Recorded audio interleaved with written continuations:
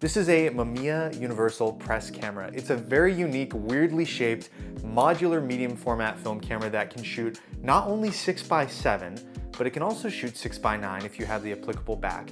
And it can also shoot peel apart Polaroid pack film, which a lot of medium format film cameras can shoot, but this one is special because it can shoot the entire frame of peel apart pack film with very sharp lenses. I've been wanting to shoot this box of Fuji FP3000B black and white peel apart pack film for a very long time. It looks like each box of this film is going for, at the cheapest, about $90. Wow, okay.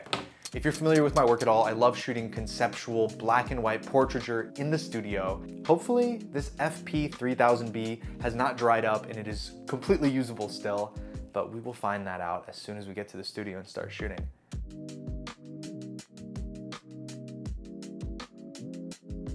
All right, so the $90 FP3000, this expired in 2014, so it's actually pretty new. I feel so blessed to be able to finally have a reason to shoot this film. Thank you, Mika. All right, so this is a moment of truth. I'm gonna pull this out and then a little white tab should come out that says 1 on it.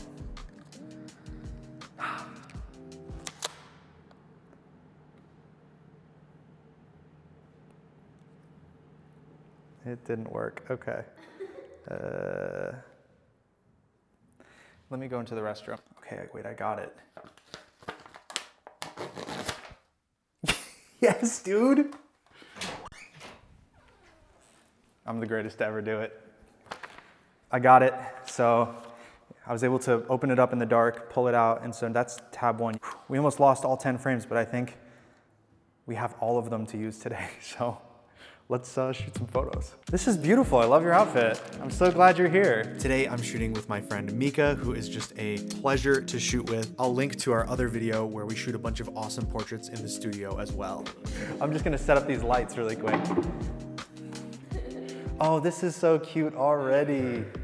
I fixed the focusing system, so if none of this shit isn't focused, it's my fault. I bought it just for this shoot, just to shoot this pack of film with you. I would do anything for you. Isn't it so awkward looking? All right, we'll try this first shot at 500. So it'll be white background, silhouette. Your face will be illuminated though, if we do this correct. Well, if I do this correct. Okay, right there. 3, 2, 1. That's it. Camera comes off. Dark slide goes back in. 15 seconds. It only takes 15 seconds to develop, so. You have to take it out after. There we go.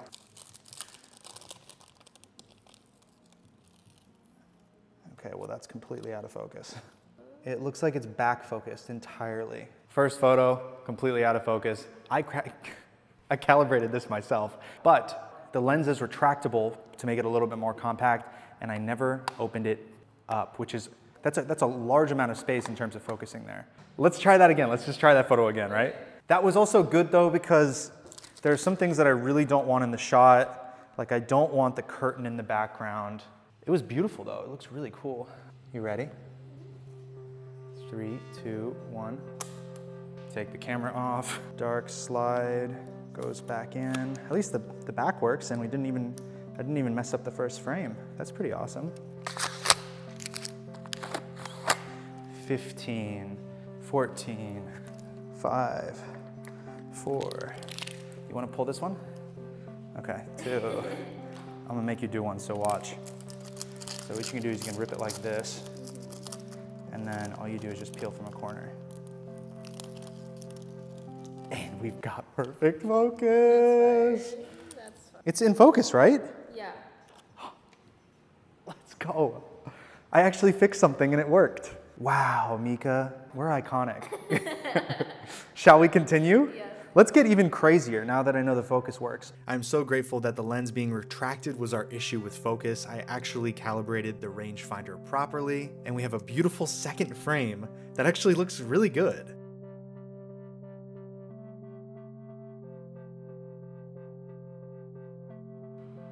Look this way a little bit. Tilt your head. Yeah, like that. Yeah. With your head like fall, yeah, right back. Right there. 3, 2, 1. Okay. 15, 14. Dope. Definitely out of focus. So cool. Really cool.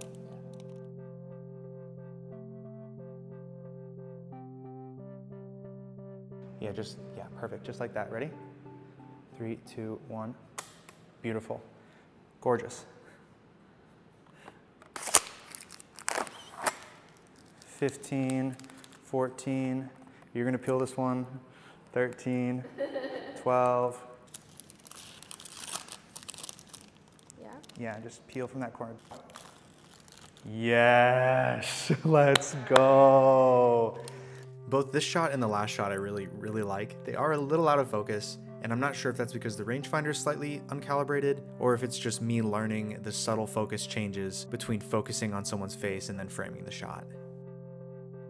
Mika's outfit had an open back to it. This made me start to think about the spinal cord and how beautiful like the human bone structure is. So I created a bunch of circles that could go up Mika's back, reflecting or mimicking a spine. This spine is just a bunch of circles that I made in Photoshop and are being projected directly onto Mika's back in Photoshop in real time. And just arms straight up in the air and bring them back down and just stay like perfectly straight like that. And then bring your arms back. 3, 2, 1. I think it's a kind of cool idea. You see that?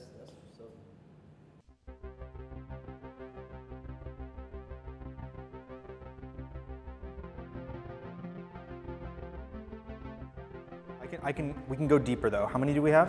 We have 5 left. You see what I'm doing, Marty? I like just changed the perspective. Ooh, hold on. I'm warping it right now, Mika. I wanted to take our spine idea a little further, so I warped it to Mika's back to shoot it from a completely different perspective.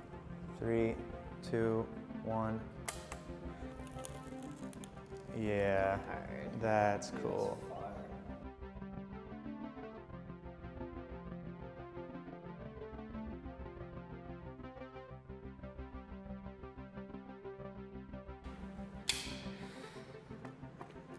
Three, 2, 1. 15, 14. Oh, wow. Wow. That is sick. That's gorgeous. That's hard. Dude, that's freaking... Let's go. That's the best one so far. You think? I think so. You're a hater. Just kidding.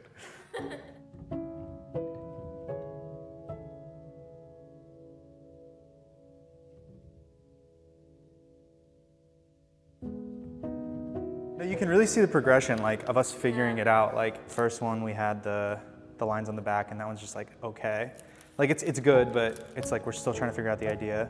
And then this one's really far away, and you're framed really cool. But then this one is like framed so nice. You're looking right at the camera. It's got like a nice curve. The spine thing's like really, oh, it's so sick.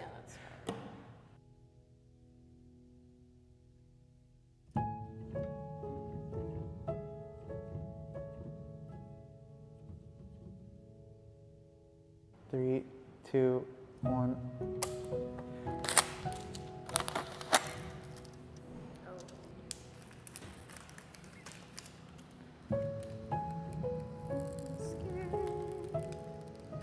Beautiful.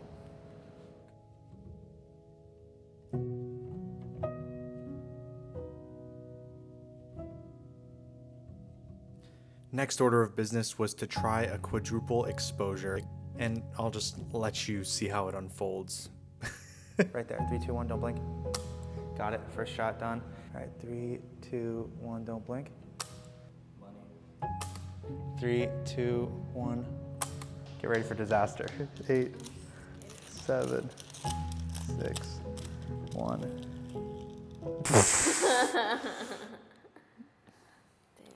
You can't win them all. I really thought I was onto something. This is the only time I changed my metering. If you look to the left of Mika's head, there's that blob. That's all 3 of the exposures that were supposed to be of Mika's eye. I never promised I was gonna take any good photos, so this is okay. One last frame. We decided to completely change the look for the last shot to this projected square that lines up perfectly with the square box's edge. 3, 2, 1. Boom.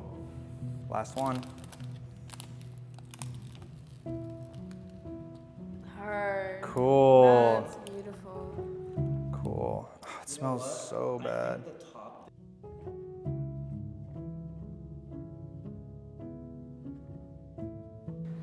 Ooh la la. Wow. Thank you, Mika. You're the greatest. I'm so glad you came. A big step up from the last one, I think. You think so? I think so. I'm always up in the studio shooting film, but I have never shot instant film or Polaroid film in the studio like this before. Having a camera with fully manual controls, a nice lens, paired with this beautiful 3000 speed instant film was just like a great mixture for a great day in the studio. I felt like the gratification of being able to peel apart the film and see the images in real time, like really informed what I wanted to shoot next, and I found that really fun. I wish they still produced this film. I wish that it was a more accessible thing for more photographers. There's a reason I held on to this film for a year and a half. It was $90 for a pack for 10 photos. Luckily, I think we made pretty good use of about 8 of those frames, and I'm really stoked on how these turned out. Thank you so much for watching. I will see you guys for another video at some point, I'm sure. See ya.